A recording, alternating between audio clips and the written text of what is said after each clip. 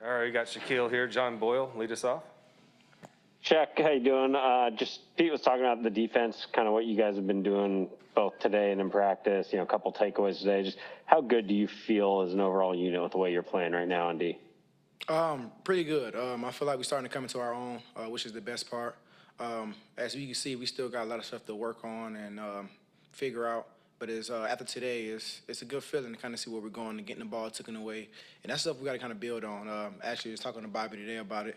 It's cool to get back, punching the ball loud and everything. But now it's time for me to start, catching those passes. And, I feel like with everything that's going on with this defense, we're starting to come into our own, starting to build something. So it's just pretty cool to see it. Corbin Smith.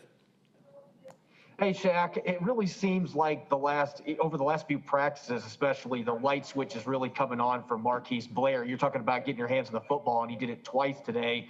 What are you seeing from him right now compared to where he was at this time last year that's allowing him to have so much success? He's comfortable. I feel like last year, he was kind of going with the flow. He was a rookie, he was learning, but now he's playing more like a vet. Let's say that. And he's comfortable. You can feel it when he's out there with us. He don't feel like he shouldn't be out there, and that's the main part. You have people who come in and play in different groups, and they feel like they don't belong. And that's the last thing he thinks about when he's out there with us. He feels like he's a part. He feels like he's doing everything that he can do to contribute, and he's doing that. He's showing up and making the plays that we expect him to make. And, he came up big twice today, which is cool. It's cool to see that because we can expect that from him during the season. So, and it's awesome. So he's just comfortable now. It seems like he's been doing it for a while, and it's cool to see he come to his own. So he's doing an amazing job so far. Art Till. Shaq, Pete just talked to us a little bit about the meetings you guys have had regarding the police killing in Wisconsin, and I just wanted to get your take on what kind of expression you guys want to make, if that included the anthem today, and what else might be in store. It's tough. It's a tough situation to speak on, but the main thing is just keeping awareness to it. I know we having everything coming back: sports, basketball, football.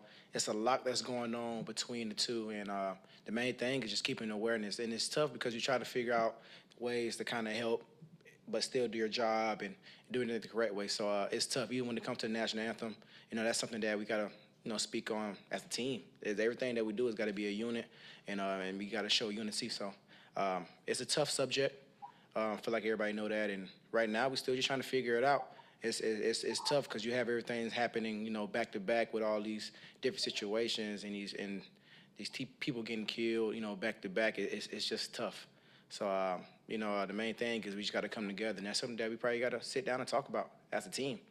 So we got to keep that same awareness for each other, so no one ever forgets. Thanks. AJ McCord. Hey, Shaq. So in regards to the last mock game today, I guess, how do you guys feel you are ready knowing that the next time you're going to be in a big stadium like this is going to be Atlanta? We'll be definitely ready. I feel like it's something that we still have to build off of.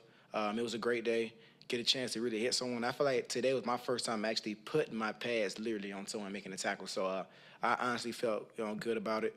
And that's the main thing we got to continue to build off. I feel like last year we kind of slacked a little bit in certain games when it comes to missed tackles. And that's the main thing we got to focus on now going into, week one. I feel like we can tackle well. Every time we tackle well each game, it's usually come out a pretty good game, So that's the main thing we focus on. So I'm glad Pete Carroll and everybody gave us the chance to really, put our pads on each other. We still looked out for each other, but it was just time to bring people down and kind of get the feel for it. But after today, I feel like we'll definitely be ready for week one. So right now, we just got to continue to build on what we did today. Ben Arthur.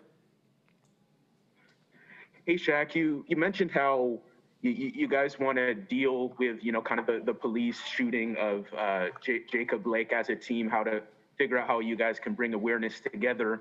But from a personal standpoint, obviously being a younger Black man, in America, how are you feeling about kind of the state of the country and, just having this happen again? How are you doing personally and emotionally? Emotionally, it's kind of stuff that you got to kind of, hold back because you want to say what you need to say.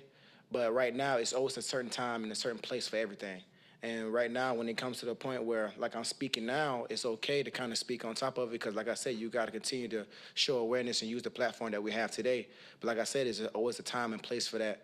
And happening, you know, so soon is just it's tough. And like I said, it's a really touchy subject, you know, to kind of just sit here and put my views on it. But like I said, the only thing I can do in my part is kind of use my platform and kind of keep awareness towards it. Like I said, there's some people that's kind of veering away from it because sports is back, and which we all need. Don't get me wrong. I feel like we all need sports. You know, I missed it. Everybody else missed it. But it's a really touchy subject. And right now, the only thing I can do is continue to show awareness. You know, I feel like right now, the only thing I can continue to do is speak upon it, keep people informed that what's going on is not right. And we got to continue to find ways to move on from that and kind of fix it. So right now, you just got to use your platform, make sure people never forget. Greg Bell. Hi, Shaquill. When did you know what the Bucks did today in Orlando? And is it a possibility that your Seahawks or an NFL team won't take a field and will forfeit the same way the Bucks did? Well, the way I found out from a text from my father, actually. And he was like, "Did you see what just happened? Man, I'm so proud of the NBA." So I looked at the text, so that's when I went on Twitter and kind of seen everything that was going on. And right now, when it comes to the Seahawks, I feel like one thing we focus on is week one. You know, I feel like the what the Bucks are doing, you know, and whatever they feel like is right, that's something that they spoke upon. And, you know, remember I said before, this is something that as a team, you got to speak about.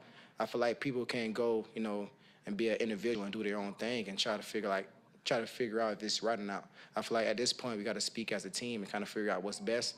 But as of right now, we're just focusing on week one. You know, I feel like everybody in this locker room probably don't even know what's going on. You know, like I said, I heard it from a text. So at this point, we just got to figure out what's best for us. But we're keeping our focus on Atlanta Falcons week one and try to finish this camp out strong. Thank you. All right, Shaq, thank you so much. Oh, one more, sorry, Curtis Crabtree. No doubt. Hey, Shaq, apologies if you were asked this already, but how do you feel your secondary is coming together now with Quentin now back on the field with you, Jamal coming in, and just how everything's kind of piecing together? I feel like they got everybody in the right places now. I feel like, especially when it comes to Marquise Blair, I feel like he's been shining so far in this camp, doing an amazing job. Definitely the front runner right now in the secondary for just doing an awesome job and doing everything right this camp. And then the piece that we added, you know, we still, you know, adding Jamal was insane. So that's been a hell of an experience, actually. And then, you know, having Condre, we still got, you know, Trey Flowers, you know, Quentin Dunbar. We got everything that we possibly need in the secondary to do awesome things. So I'm just excited as you guys are to kind of figure out how this goes this season. And I feel like there's going to be a lot of plays to be made. I feel like there's going to be a lot of arguing when it comes to getting the most picks, you know, most pass breakups, most tackles. But it's going to be a competition between, you know, each other. So when you can have that between the secondary, there's some awesome things that's going to come out of it. Thanks, Shaq. No doubt, no doubt. Appreciate you guys.